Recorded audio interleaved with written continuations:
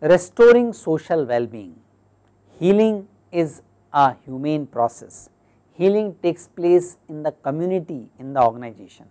Healing does not take place on the technological platform.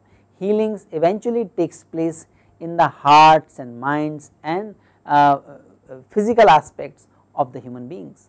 So, people need to feel a sense of community and common purpose. That is first essential thing for restoring the social well-being. HR has a role to play in helping the organization to build, maintain and sustain the social connections among the employees.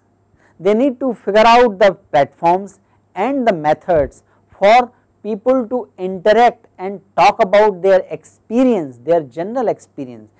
They should be able to share their experience beyond their work, and that process requires technological prowess as well as proper communication to the employees. This can be done by establishing the mentorship programs, affiliation groups, developing teams and ensuring thorough onboarding system in the organization. Now we talk about psychological well-being and how psychological well-being can be restored in the organizations for organizational healing. According to the World Health Organization, burnout is a condition which results from chronic workplace stress that has not been successfully managed.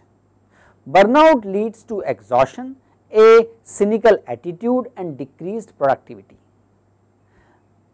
HR function need to be aware about the state of the mental well-being of its employees.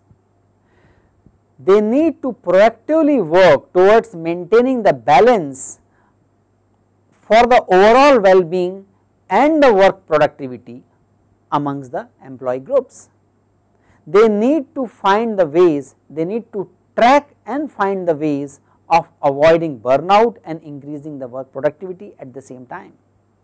So, HR department need to offer flexible working, child care, additional work life options. They need to closely work with the operations and business leaders to identify the best systems and processes which can help employee to restore their well-being and also help organization to achieve its business objectives, at least for the survival or if possible for the growth, because we know that healing is not only about surviving the crisis, it is also about growing after the crisis.